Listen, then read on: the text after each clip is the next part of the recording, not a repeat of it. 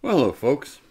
So, today's video, I think I got a little serious. What it is that I just sat down, I'm drawing and talking at the same time, and I wanted to bring up something about something that I had seen, which was all to do with dyslexia, which is try that one more time, something that I find myself not always addressing, right? I like showing my art. I did call myself the Dyslexic Artist, so I think I need to address every once in a while, and so that's what today's about. So please sit down, have a little watch, or stand up, do whatever you want. Drink a coffee, drink a tea. I don't care. Have a sandwich, whatever makes you happy.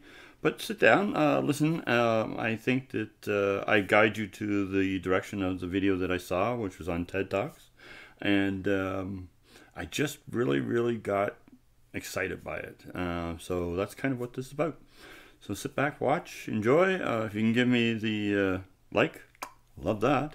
If you can do the subscribe, woohoo, yes. And okay, well, I try that again. The bell for notification, that would be wonderful. So there you are, folks. So enjoy. Hey guys, a bit of a different video today. So the thing was, I was sitting down in front of my television there looking at YouTube, and I was watching TED Talks. And I love the TED Talks because they're so much fun to watch. And I like science, and I like being intrigued by finding out information. But the talk that I saw was by a gentleman named Dean Bragonier. Bragonier. Oh, geez, let me just spell it out for you. Bragonier. And it was the gentleman's name. And so, anyways, I started listening to this gentleman, and what it was a talk about dyslexia. And it really hit me hard. But what I really loved about it was the fact that what he was talking about just made so much sense about the schooling that we have nowadays.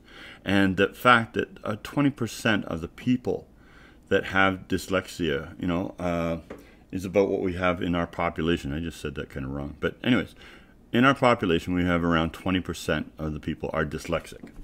Now, what is dyslexia? It is not just seeing letters and numbers backwards. It's much more than that, right? Because if it was just something as simple as that, then I think I would not probably have to gone through the things that I had gone through in my life, right? The bullying, the name calling, all that kind of stuff, right? And then one of the things that he brought up was the fact that people who have trouble reading, right, actually, when it comes to this feeling of shame for the fact that they can't read and write, is people who actually feel about the same shame as they would for incest. That's pretty powerful. That's pretty scary in actual fact. I think to myself, wow, no wonder there's so many people out there that are like that hide it, right? And that's the reason why I decided to go with the name, right? Because I thought to myself, I'm going to call myself the Dyslexic Artist. Why? Because I don't want it to be shame. I don't want it to be something that I have to hide from. But it is something that I've hid from for years. And I still do today. I've got to be honest. I still do in certain ways. I still feel that at times I don't really allow myself to be exposed and that. So giving myself this name is why I decided, or it does expose me to it. I have to kind of say something. But I've noticed lately I've been doing a lot of drawing, lots of paintings and stuff like that, but I really have not addressed anything about the dyslexic part. So I thought maybe today that's what I was going to do. So I would sit here and doodle and talk to you guys simply about that type of thing. And one of the things that he brought up was the fact that when the printing press came out, which is a long time ago, right, that suddenly we changed our way of educating. See, before, we used to be more like an apprentice situation. So it was you learn by looking and finding out, right, and being hands-on. And nowadays, we don't do that as much. Everything is just basically, you can print it out. And then you also hear stuff like where kids don't have to be phonetically correct anymore when it comes to writing and spelling. Well, I wondered, why that was something that was coming up, but they don't explain it very well. But this Dean gentleman does explain why it could actually be something of benefit to us and how it could actually work. But the thing is that we don't always have that knowledge at hand. Thank God for YouTube, right? Because it actually helps in bringing stuff like that forward, right? And I think it's great. Now, the thing is, as I'm saying, you find out that the percentage of the people that are in prison have dyslexia, right? There's a huge amount of people like that, right? A lot of people who go that direction. Because what happens is you feel so bad about yourself and terrible that you can't spell, you're dumb, you're stupid, right? And I mean, I heard all those words, even the words that we're not allowed to use nowadays. One of the things I always remember was I came to my mom and said to her, hey, am I retarded? Because all the kids at school call me retarded. And I went to many different schools. I went to about 5 or 6 different schools. I think they were just basically not sure what to do with me, right? Because as I would be told sometimes, oh, you look normal. Wow, you look normal. That's terrible. You know, how, like, as a young boy, you know, boy, girl, doesn't matter, whatever. But as a young person, you know, being told, hey, yeah, we kind of thought you looked normal, but you're not, and you're not very bright, you're very stupid, right? I mean, I had teachers say stuff to me that they would never be able to say nowadays. But the thing is, we're changing. That's the best part. But the thing is, we're stumbling still, I think, sometimes. So this Dean Bragonier guy, I really apologize, sir, if you see this video, how I say your name. But the thing is that the gentleman really talks really well about the idea of how we could actually educate and find students that are in that department that are learning disabilities and have those issues, that we could actually help them and find those little things that could make it better for them to learn. And part of it is by, in the early years, not actually having to be academic or learning to be, you know, just printing and writing is exactly how you have to do it, right? To show them first. And then once they've realized, oh, well, I know what this is about, then you can start to add in the other stuff, the reading and the writing and all that, right? I know that there's so many of us that are geared to saying, oh, you know what, that's ridiculous. How can this person say that we need to, you know, be taking away reading and writing? No, no, no, don't take that away. That should definitely be there. But the thing is, at those beginning parts where they're allowing the brain to really grow and learn and see stuff, that's why. See, the thing is, you got burdened by the writing. See, the thing is, I could have probably learned so much more. But the thing was, I was always either trying to figure out how to get around it, or actually just totally ignoring, right? Or wasting so much time on trying to do something right by making sure that I spelled it correctly. Oh my gosh, it was terrifying. But the thing is, I did have a few teachers that would actually help me and show me things, and I started to learn that way. But the thing was, I'm having trouble getting through this myself. But I got to be honest with you, I really, really love this guy's talk. I definitely say for anybody who's dealing with learning disabilities, a parent who doesn't understand their child, or a child who, you know what, mom and dad aren't listening to me, and you know, you're being diagnosed with the idea that you have learning disabilities, you know, dyslexia or anything else that you have, right? Because it's more than just dyslexia, right? One of the things that Dean brings up is the fact that the autistic mind, which is really interesting, is really tight, right? Where the little information comes in, it would be really little tight columns. And these little tight columns allow a person with autism to be able to focus in on one thing and do it so, so well.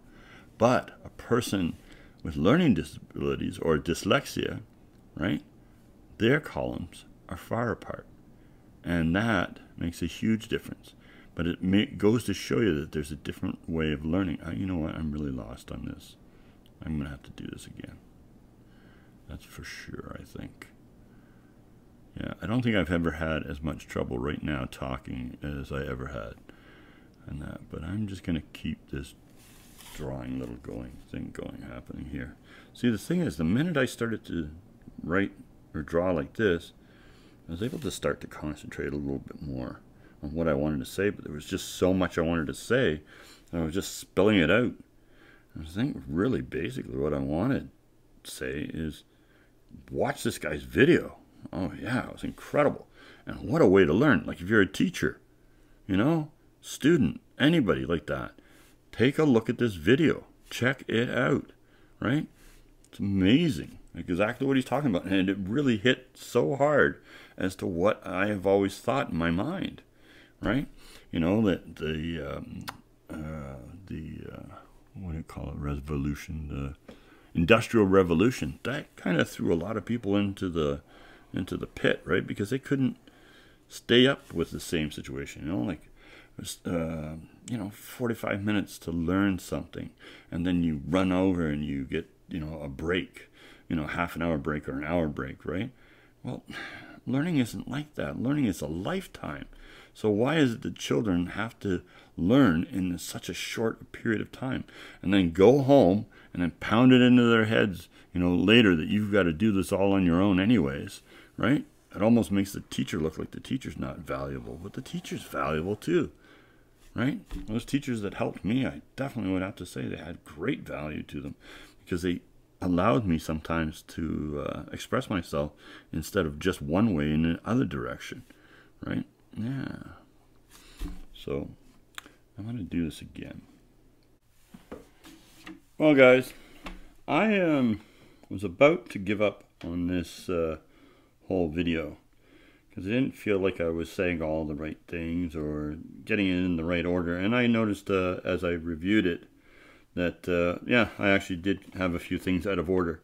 But really what I was trying to do was guide you towards this gentleman that I've been talking about.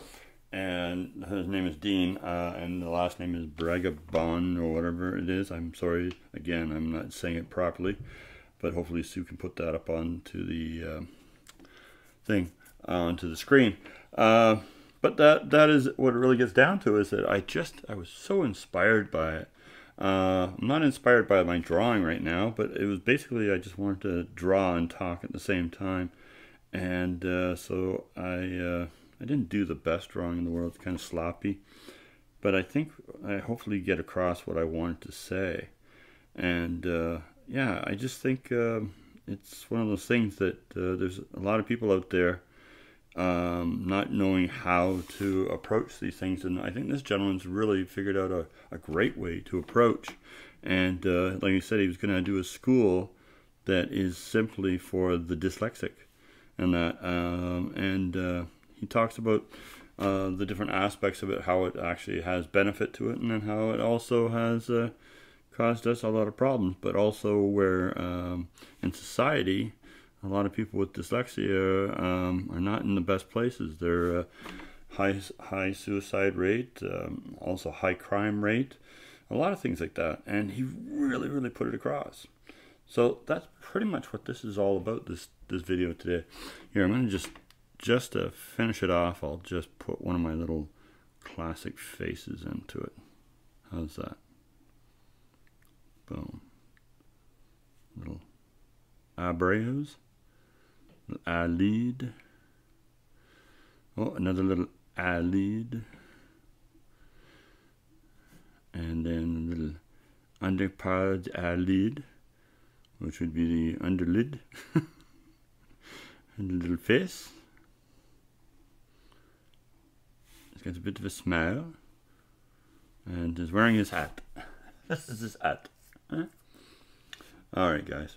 Thank you so much for listening. Hopefully this makes sense to you guys, but please, we'll make sure that the information that I'm talking about is up on the screen. And look it up, check it out. If you can help somebody that's dealing with this, definitely it'll be a benefit to them, I think. There you are. That's my day. Well, folks, there you are. I think that the drawing itself was okay. But I was just I was talking and excited and that, and then I was not worried about doing a really nice drawing today. It was kind of just draw, you know. So thank you for watching and paying attention to that little bit of it. But really what I want you to pay attention to was the actual information. And that's all it's about. Because I hope that, you know, with my videos that somebody catches something, they see it, and then they get some information from somewhere else. I'm totally fine with that. I love that idea. And I think that's a great way to do it, right? We can always pass on little pieces of information. I think I've lived a life with dyslexia, but I haven't really understood it always, every aspect of it. And I need to know a little bit more, so I watch TED Talks and stuff like that. But it's just the way that he talked about educating that I thought was magnificent. So enjoy, and today, be cool like a big bull moose. And remember, wear your pants.